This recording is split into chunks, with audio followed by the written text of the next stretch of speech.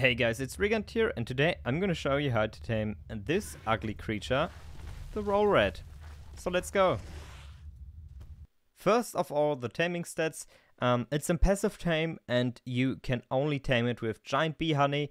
You see the amounts in the box there. It can be carried by a wyvern, a cat, and a rhino.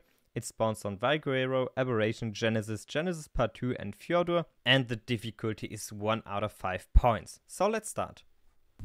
So, if you have found a roll rat, you have to wait until it burrows. In the meantime, you can take the giant bee honey and put it on the last slot in your inventory and be ready to drop it at any point.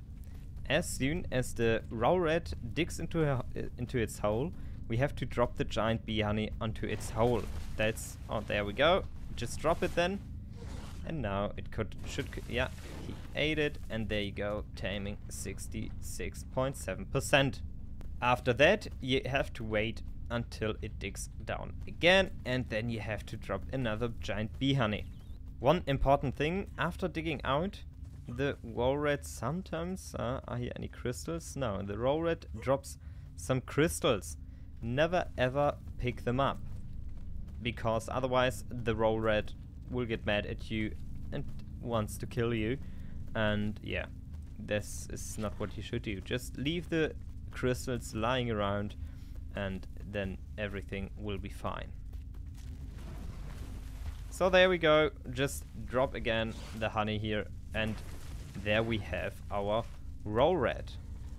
Did it dig out some crystals here? No, it didn't, so I can't show it to you right now. So now let's equip it as saddle here, and then talk about its abilities. So first of all, he has a just normal bite attack here. It can't jump, so space, nothing happens on space, and also on the crouch button. But we have our special skill, the right mouse button. This is this here.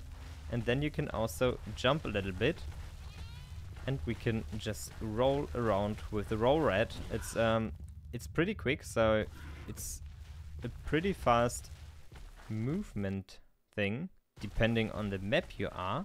But even here, it's pretty quick, and it's dealing some damage to dinos you roll over. And as I have mentioned, you can also jump by doing this, and that's, yeah, this is just much fun. Besides that, there's, at least as far as I know, no good use case for this guy. But it's still fun to use, and you see we're dealing some damage, and we can just go around like Sonic around the map. So, that's already the end of the video. I really hope you liked it. If you did, make sure to leave a like and subscribe to my channel, and see you in the next video. Bye!